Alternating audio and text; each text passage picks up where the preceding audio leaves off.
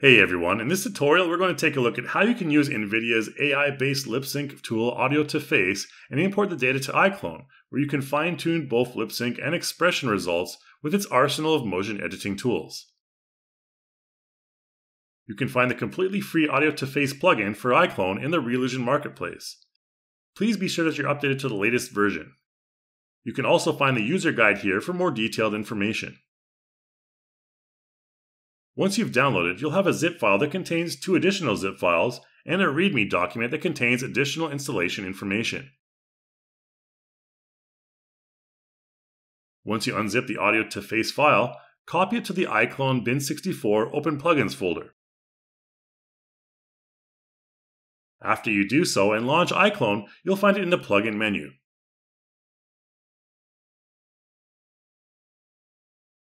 You'll also see a CC character auto setup zip file, which we'll talk more about later.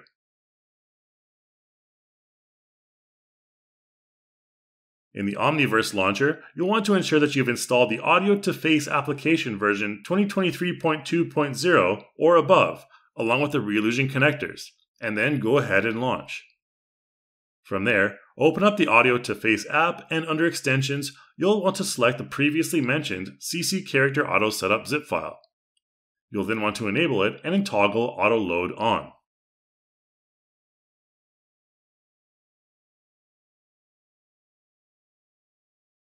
Okay, that's the basic setup. Let's look at how to export characters next. First thing to ensure is that your character has either the extended or standard facial profile loaded. Here you can see all of the various Blendshapes parameters in the face key editor. If your character doesn't have a facial profile loaded, you can find them in the Content Manager. Next, you'll want to export your character to USD format. When you do so, be sure to use the RTX real-time mode, use current frame, and select Include Omniverse Audio2Face Mesh. Upon export, you'll get a folder that contains the main USD along with the dedicated A2F USD in its respective folder. Okay, now let's look at Blendshapes mapping.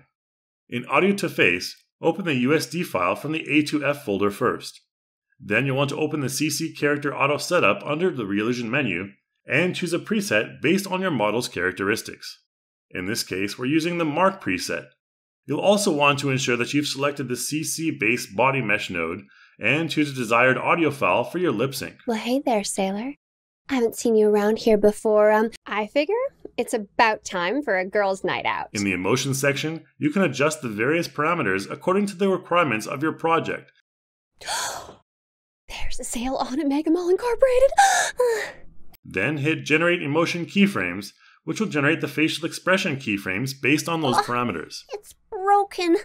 My turbocharged mega laser I spent 3 weeks making it. You can fine-tune this manually afterwards as well, and NVIDIA has some great documentation on how to do so.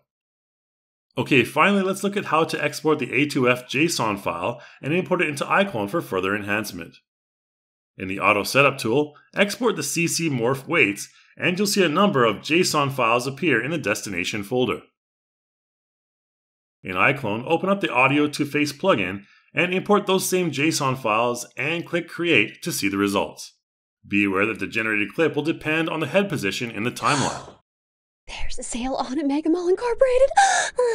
I mean, I wouldn't be interested. I'm not like other girls. In the plugin window, you can further customize various parameters, including the head movement. Hit Apply and play back to see the results.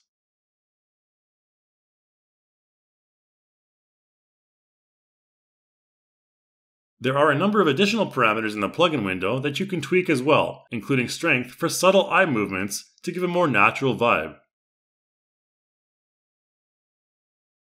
There are also parameters for the jaw and other facial features. Just remember to hit Apply after every adjustment. There's a sale on at Mega Mall Incorporated. I mean, I wouldn't be interested. Under Animation Style, you'll also find a Smooth section to adjust if you find that there is too much jittering. Your way, so I go. For more precise lip sync results, you can also replace the imported Visemes with the Aculips tool in iClone. This allows you to customize your results in more detail by adjusting individual Viseme keyframes to get the results that you want, which is especially useful for singing scenarios where there is a sustained mouth shape based on the lyrics. You can also use the face key and curve editors to get the result perfect down to the last detail.